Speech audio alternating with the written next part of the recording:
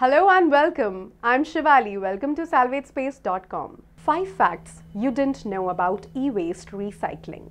With electronic recycling, also called e-waste recycling, turning out to be progressively urgent to the fate of the planet, recuperating cell telephones and recycling old PCs, TVs, printers, and other electronic products ought to be a need for those that need to enhance their ecological footprint.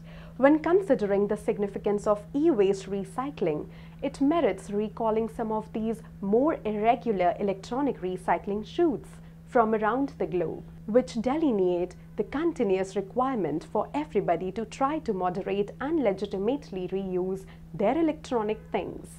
Cellular phones. What's on your mobile phone? Just 20% of cellular telephones are reused every year, which is stunning when you consider that more than 1 billion phones are sold consistently and that individuals have a tendency to replace their telephone at regular intervals. Cellular phones are not just important regarding the valuable metals they contain, which incorporate gold and silver, yet through their resale and recycling quality. Poisonous waste.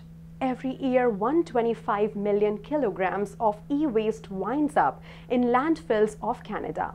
Out of that, 4.3 million kilograms is lead, a toxic material. Once more, the ecological harm created by electronic waste comes down to the high volume of valuable materials that, when discharged from their segment parts, can saturate the earth and the environment. The same issues are made by plasma TVs and LCD screens that are unnecessarily dumped. PC waste.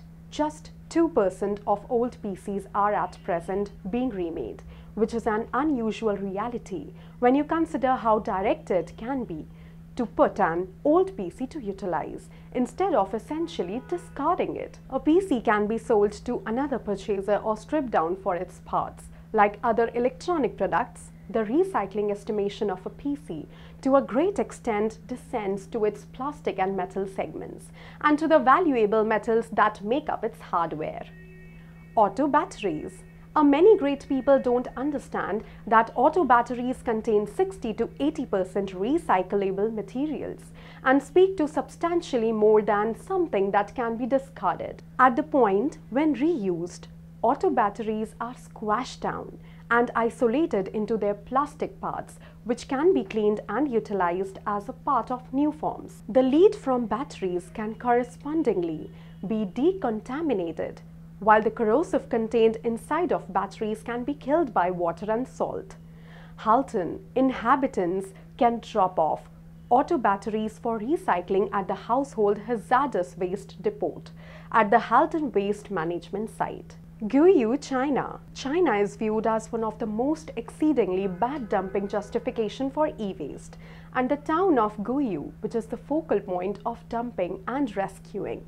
An astounding 1.5 million tons of e-waste goes through this Chinese town consistently, with 60,000 individuals assessed to work on stripping down circuit sheets and dissolving down parts. Surprisingly more terrible, the majority of the e-waste that winds up in Guiyou is not reused but rather mainly searched or liquefied.